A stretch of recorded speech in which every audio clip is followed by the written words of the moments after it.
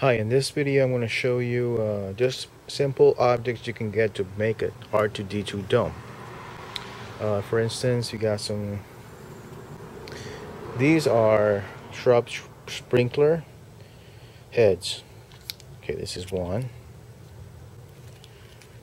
Okay, this is going to be the other one. And these are going to be used for the optical sensors of R2D2. Okay, this is the housing for the optical sensor. I'm going to have to cut this area off. And this is the housing for the optical sensor. I've got three. This is the cap for a galvanized fence. I got all these at the Home Depot.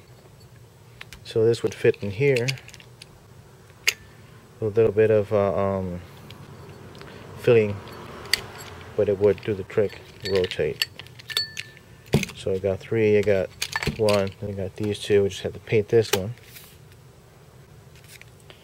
I got the paint, the blue paint. This one I got at Walmart. So same thing at Walmart, this one too. You need the sheet metal to cover the optical sensor, the front. You got the tape. I'm going to be using the tape for the dome. The dome, I'm going to go ahead and cover the whole thing up in blue, and then I'm going to mark where everything goes and then cut everything out. The dome I got, this used to be a speaker housing. This is the top part. Bottom part is where the speaker was. So I'll be using the top part. This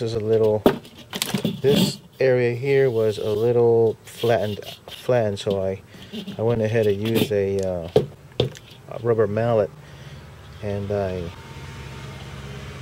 went ahead and hit this in here and formed it round. So now it's nice and round. Before it's a little flat, so that works pretty good.